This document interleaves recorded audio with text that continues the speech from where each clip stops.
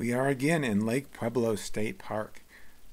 I made an earlier video about some trails in the park that were misaligned, and then I discovered this. And this is OpenStreetMap, and this is the southern part of the park. That is Rock Creek Cove for your reference. Look at all of these trails in here. And I do have COTREX turned on, but the only trails that show up are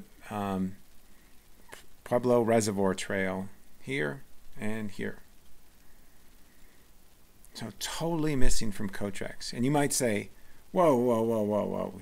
They're probably social trails, bandit trails, illegal trails, whatever you want to call them. They're not sanctioned by the park, and that's why they're not in COTREX. So I want to show you a map. And this is from an organization called Southern Colorado Trail Builders. And they show all of the same trails.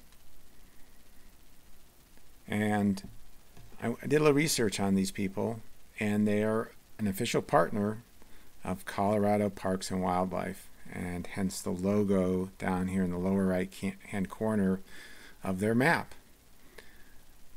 But just to make sure, I just called Lake Pueblo State Park. And for your reference, it is Wednesday, April 19th, 2023 at about 3:45 in the afternoon.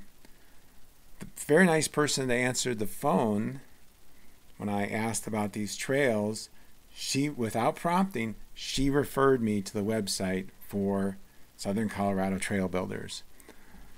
And when I asked her, are these official? I don't want to drive down there and find out they're just, bandit trails, social trails. No, they're official. They're sanctioned by the park. And incidentally, when I asked her why they're not in COTREX, she had no idea what I was talking about. So trails definitely missing from COTREX. Would be a great addition to have these in there.